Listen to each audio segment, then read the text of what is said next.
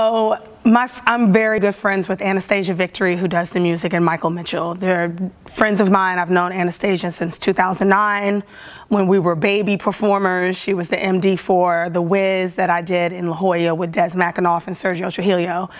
And so I've known her since then. And so she called me one day and she was just like, I'm doing this project and I think that you're this character. Like, I don't know, and we're just doing a cold reading of it. We've never read it before. No one's ever read it.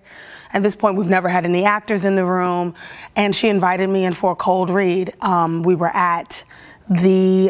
in New York City, and we were in a studio, and I got the script the night before, and I've been working in this time period for a while. I was in the film that just came out recently, Bolden, which was about Buddy Bolden, and then they did a short film in conjunction, a short silent film called Lewis, which was about Lewis as a young man, watching Buddy Bolden and being inspired by, you know, the jazz musicians of that time. And so this is a time period that I've been working in about 10 years now. And so when she called me and she, you know, they sent the script over, I sat down that night and I read it, and I felt like I had just been transported into what I had been working on for so long.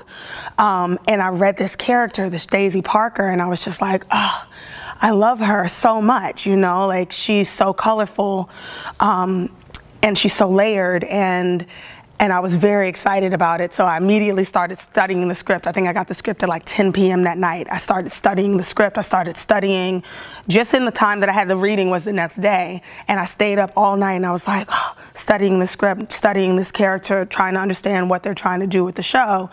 And so I went in for the cold read. And, you know, cold reads are hard, you know, because you don't really know the material. But because I stayed up and I was really invested and I already knew so much about the time period, it just started to, this character started to kind of pour out of me in a way that felt real and right for me, at least in the moment. And it was after the reading when Christopher and Oren, they were like, so what are you doing in July? Like, are you available? Are you like around? And I told Anastasia, I was like, I don't care what's happening in my life. I don't care what other projects are going on. I don't care if I fly away and come back. I need to be attached to this project.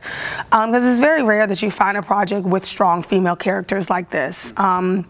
Especially when usually when you have a male-centric character like a Lewis, so much of the story is about him, and we don't really find out about the other people in his life.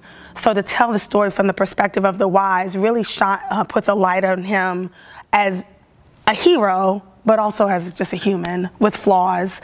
And I think sometimes when we're telling stories about men, we paint them in this hero light and we forget that they're people too.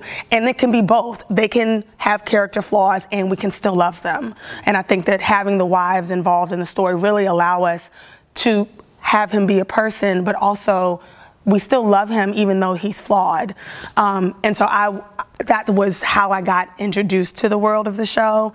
And then from there, it was just like developing this character. And once you get invited into this type of process, at least for me, it's like, I don't want to be released.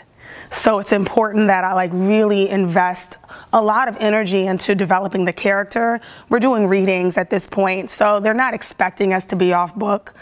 But my background as a dancer, I've been a dance captain in almost every show that I've been in on Broadway.